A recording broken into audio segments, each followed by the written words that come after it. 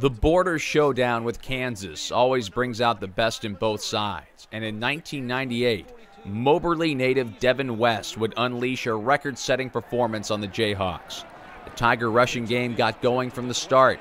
A 55-yard run by West would set up a 12-yard scoring scamper by Corby Jones, Mizzou's first touchdown of the game. In motion up front, flag down. Jones on the option. Into the end zone, touchdown Missouri. Will it stand? Corby, number one, does the smart thing in getting Kansas to jump by messing around with his cadence. And then as Kansas relaxes, you can't do that. The ball game's still going on. KU hung around for a half, but that's when Devin West really got going.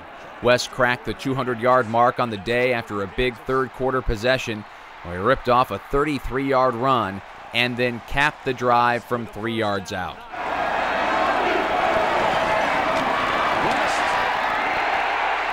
Touchdown Tigers. Corby Jones extended the lead, but West was the star of this day, and he wasn't done yet. Second down and 6. Devin West. Touchdown Tigers. What a day he is having.